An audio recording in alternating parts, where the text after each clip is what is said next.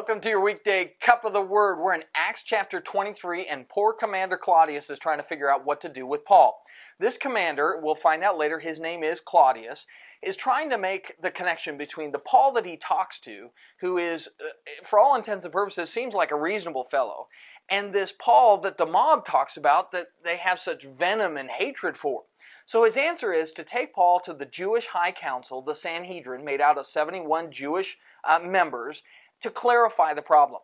Well, this meeting does not last long. It's going to start with Paul making the mistake of yelling at the ruler and having to apologize for it, but it's going to end with a battle amongst the Sanhedrin themselves over the word resurrection. See, half of the Sanhedrin believes in the concept of resurrection after death, and half of the Sanhedrin doesn't.